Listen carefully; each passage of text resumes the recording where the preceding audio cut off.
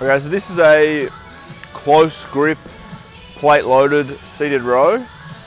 This is a great machine. So obviously we'll sit on the seat, we'll adjust the height of the seat to be right for us. And we're going to rest our chest against the plate here. And we're going to go the close grip rather than the ride grip. From here, driving through our feet, we can sort of pick ourselves up. Obviously once we've loaded the weight on the plates on the side. So pick ourselves up. From here we can reach, lock our shoulder blades in, pull through, reach, pull through, reach, pull through. So we want to make sure we're getting a really good contraction through our back. We're not sort of riding, our elbows back or rounding our shoulders over. We're coming through, proud chest, big squeeze through our shoulder blades. Reach, proud chest, big squeeze through the shoulder blades. Reach, big squeeze, proud chest. So that's a plate loaded, close grip, seated row.